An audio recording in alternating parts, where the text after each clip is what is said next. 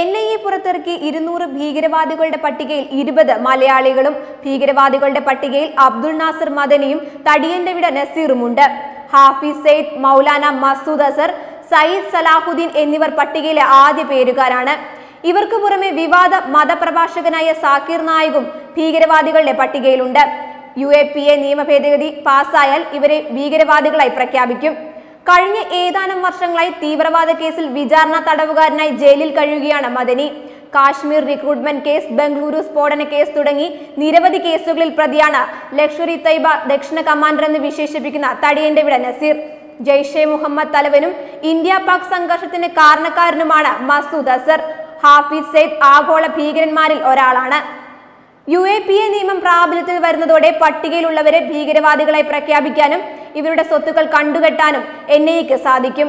യാത്രാ വിലക്ക് അടക്കമുള്ള നിയമവിലക്കുകളും പട്ടികയിൽ ഉൾപ്പെടുന്നവരുടെ മേൽ ചുമത്തപ്പെടും.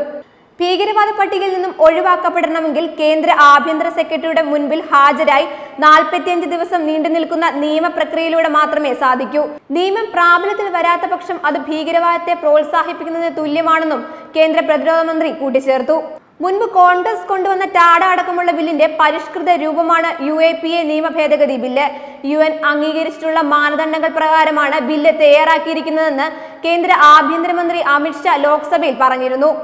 അമേരിക്കയിലും പാകിസ്ഥാനിലും ഇത്തരം മാനദണ്ഡങ്ങൾ അടങ്ങുന്ന ബില്ല് മറ്റു പേരുകളിൽ ഉണ്ടെന്നും അമിത്ഷാ വ്യക്തമാക്കിയിരുന്നു. പാക് മണ്ണിൽ നിന്നുള്ള ഭീകര പ്രവർത്തനങ്ങൾക്കെതിരെ ശക്തമായ നടപടി സ്വീകരിക്കുന്നതിന്റെ ഭാഗമായാണ് ആഭ്യന്തര മന്ത്രാലയത്തിന്റെ ഈ പുതിയ നീക്കം.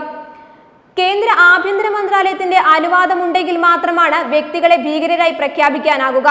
ഭീകരനായി പ്രഖ്യാപിച്ച വ്യക്തികളുടെ സ്വത്തുക്കൾ കണ്ടുകെട്ടാനും യാത്രാ നിരോധനം ഏർപ്പെടുത്താനും സർക്കാരിന് അധികാരമുണ്ടാകും.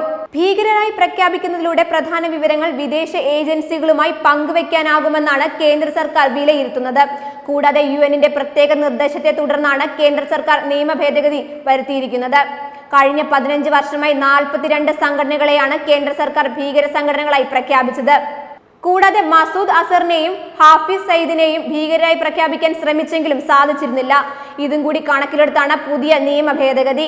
ബുധനാഴ്ചയാണ് UAPA ബിൽ ലോക്സഭയിൽ പാസ്സായത്. രാജ്യത്ത് നിന്ന് ഭീകര പ്രവർത്തനങ്ങൾ ഇല്ലാതാക്കുകയാണ് സർക്കാരിന്റെ പ്രധാന ലക്ഷ്യമെന്നും അതിനായാണ് നിയമം ഭേദഗതി വരുത്തിയതെന്നും ആഭ്യന്തരമന്ത്രി അമിത്ഷാ കഴിഞ്ഞ ദിവസം വ്യക്തമാക്കിയിരുന്നു. വെബ് ഡെസ്ക് തത്വമൈ ന്യൂസ്.